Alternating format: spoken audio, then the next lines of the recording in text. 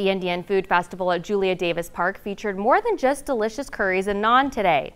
Led by the Association of India's Development, volunteers gathered to sell saris, skirts, and dresses in hopes of raising money for female victims of domestic abuse and sexual assault in India.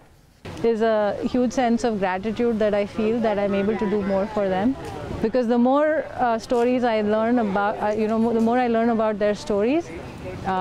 the more I feel like they can do so much more if we are able to empower them, and that really is what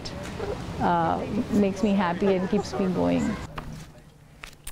Limi tells us that more than 700 people showed up today for food, Bollywood music, and to support the nonprofit organization that helps people in need in their home country of India.